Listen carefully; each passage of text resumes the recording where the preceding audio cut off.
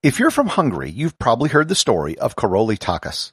If you aren't from Hungary, you probably haven't heard the story, but you probably should. His story is remarkable not only for what he had to overcome, but how he managed to overcome it. Learn more about this remarkable Olympic medalist on this episode of Everything Everywhere Daily.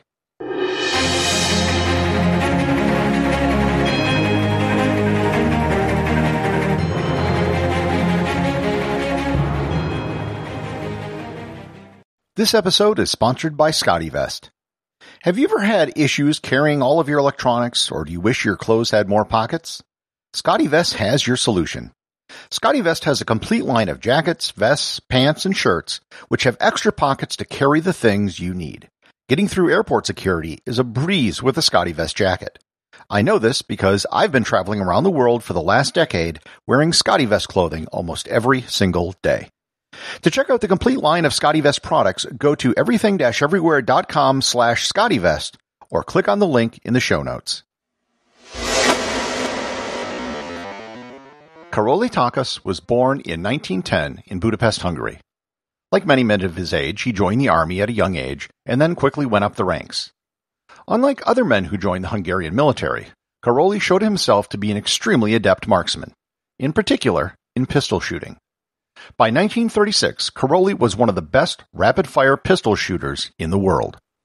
I'll deviate a bit here to explain how rapid-fire pistol shooting works. In the event, you have to hold a pistol with a single hand, with no support from your other hand. When a light goes on, you have a limited amount of time to fire 5 shots at 5 different targets. The time limits are 8, 6, and 4 seconds, and shooters will alternate between those times. There are 60 shots total in a competition.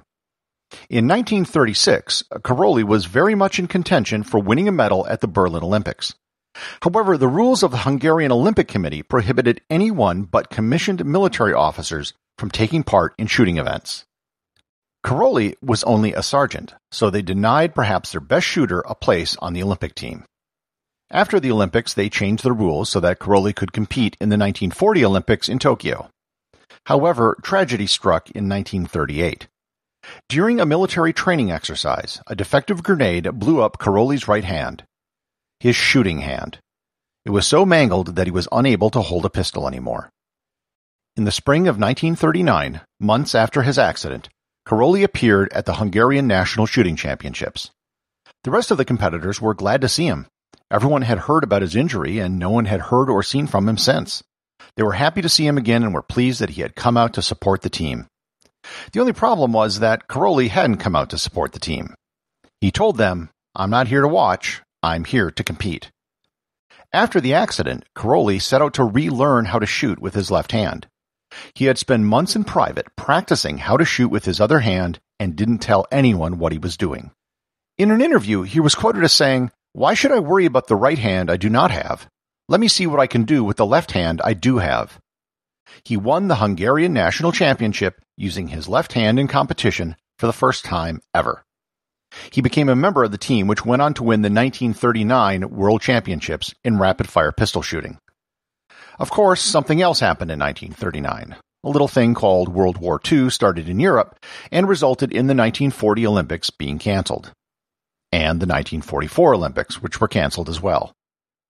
By the time the 1948 Olympics finally occurred, Károly had missed 3 consecutive Olympics due to rules and war, plus had most of his shooting hand blown off in a grenade accident. He was 38 years old and one of the oldest competitors in the 1948 Olympics. When he arrived in London, the reigning world champion, Carlos Enrique Diaz Salín Valente from Argentina, asked him why he had come. Károly replied that he had come to learn. Károly ended up winning the gold medal and topping the world record by 10 points. While up in the medal stand, the silver medalist Valente whispered to him, "I think you've learned enough." Károly wasn't done. At the 1952 Olympics in Helsinki, he competed again, and again won the gold medal, becoming the first person ever to win 2 gold medals in the event. At the age of 46, he returned for the 1956 Melbourne Olympics, this time only taking 8th place. After Melbourne, Károly retired from competitive shooting and became a coach. He passed away in 1976 at the age of 65. The International Olympic Committee came out with a list of their greatest Olympic heroes and listed Károly Takács as one of the greatest Olympians of all time. Executive producer of Everything Everywhere Daily is James Makala. Special thanks to everyone who supports the show over on Patreon. Please remember to leave a review over on Apple Podcasts. Even a simple review can really help the show get discovered in the sea of other podcasts that are out there.